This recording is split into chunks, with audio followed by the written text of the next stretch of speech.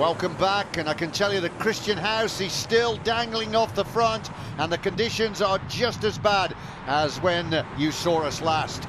Well, we're through this tunnel, and some of the Europe car riders at the back, but this advantage is very slender, and we see Team Sky on the right hand side, and the left hand side the orange jerseys of Rabobank. And Christian House decides to sit up, so this is the catch, and the field are all back together. It's status quo, and they reassemble and start to get themselves organised for the final sprint. Well, the front of the bunch has been led by Bram Tankink of Rabobank. Alec Dowsett, this morning's winner of the time trial, sitting in second place, and very much the whole of the Rabobank team looking after that gold jersey. They just have to get him over that line. And of course, Lars Boom's a pretty good sprinter as well. He's won 2 stages in this race so far, but this kind of finish is not going to be something that he will specialise in. When he won in Hanley and Stoke, it was an uphill finish, and he also won the sprint into Wells. But what we must consider here, Brian, is that no Dutchman has ever won the Tour of Britain before. That's going to be put right now, because Lars Boom is going to climb onto the top spot on the podium. Great Britain, well, they came in here with high hopes. Geraint Thomas, well, there was talk of him trying to win it. He has tried, but of course we're going to have to content ourselves with second with Steve Cummings. Well, we are into the final 3 kilometres here, so if any crashes, anything happens, he's not going to lose that. But he is the complete package.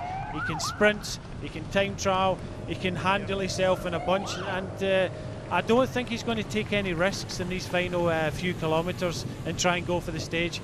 He just wants to get across this line and win this Tour of Britain. Just look how slow they're going around here for the retrace back to the finish.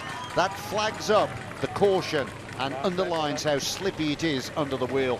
But the conditions are brightening up at the moment, but you can see the roads are still very damp, and the whole race going round this corner very gingerly, not taking any risks whatsoever. But it's all together and all to play for the stage win. So we're on the retrace now. This is the return back to that finishing funnel, and look here, you already see the big guns starting to come through. Rabobank, Sky, HTC, Highroad, so they're all starting to just lift that tempo, and the long thin line is forming, and the sprinters will be starting to position themselves ready for their lead out. And it's Rick Flens at the front, Dowsett in second place, Vermelford in third, Lars Bak still up there. Another one of the Sky Riders. It looks to me as if that's Michael Rogers, and then you've got the gold IG Markets leader of this Tour of Britain. Well, there's no sign of Cavendish at the front at the moment, but he always pops up at the right time. Well, he's very canny at that, and just sitting back as we see the Endura Racing team coming up towards the front, and that looks to me as if that's Alex Wetterall, who finished 6th in the time trial this morning. Yep, Wetterall very good against the clock. If he could open up a gap and settle down to the rhythm, then he would take some pulling back. Look at this, he's burying himself, keeps looking back as he tries to get clear.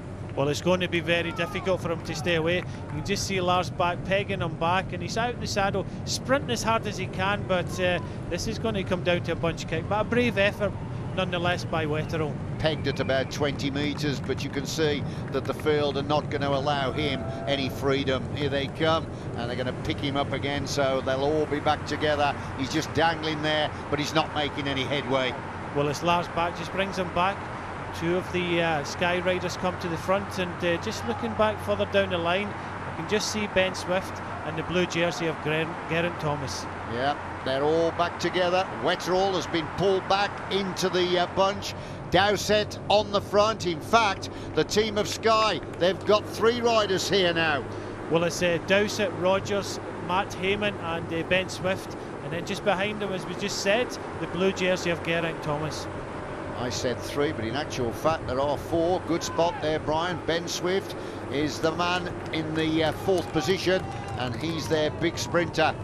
Caught another glimpse of the UnitedHealthcare rider of Förster, and he's sitting about 5th place at the moment. He's in the light blue and the black colours, and just looking round there, Bernd Eisel, the Austrian rider in HTC Highroad, looking round to see where Mark Cavendish is. Förster was 3rd the other day in one of the stages. That German also is powerful. Now, there's another line forming on the right, and that is Pieter Ghyllebert, the man that's won the Yodel sprint competition, and that means that Förster getting involved in the dust-up.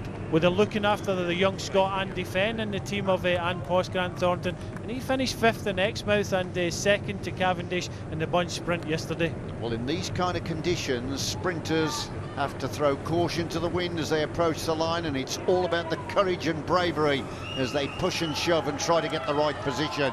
But Team Sky now on the front, really lifting the tempo. Well, it's the Aussie Matt Heyman pushing hard, and just behind him you've got Ben Swift and the blue jersey of Geraint Thomas. Just look out for the white jerseys of HTC, as you see, Bernd Eisel, Renshaw, and then Cavendish just behind him. Yes, we've seen Cavendish now starting to come through. He's got those dark glasses and he's in that crouching position.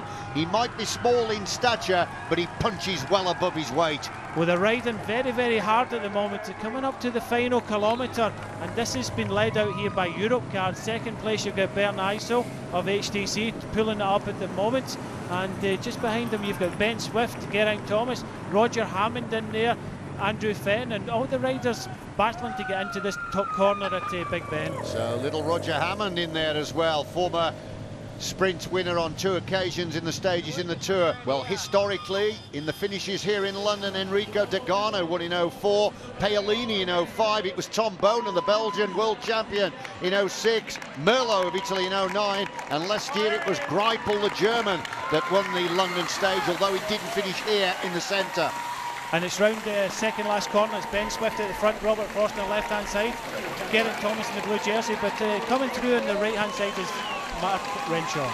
Right, look out for Renshaw. Renshaw's got himself in a good position here, but leading the sprint out is Förster. So can the German win the stage here in London? Renshaw is all over him like a rash, trying to get past in the closing stages. Swift had a look across there to see who was going to come up to challenge, and it is, of course, the Manx Express, Mark Cavendish. Here comes Cavendish on the left of the screen. Cavendish takes it, and he gives the victory salute. This man is electric in the closing stages. So he's won the opening stage of this tour and the final stage. What a delivery by Mark Cavendish. This man is unstoppable. He came past the rest with unbelievable acceleration. Now then, let's take another look at it. Well, Cavendish is in 5th place, the rider is circled at the moment, and we're going round the final corner. From here on in, I'm thinking he's given himself too much to do, and as the gap starts to open in front of him, but once he gets these afterburners going, he starts to pick them off one by one, and still he goes now.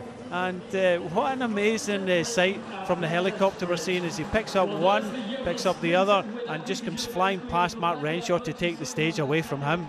It's just an unbelievable finisher, the fastest sprinter on the planet. Well, that wraps up the Tour of Britain for 2011, and it's the Netherlands that provides us with the winner.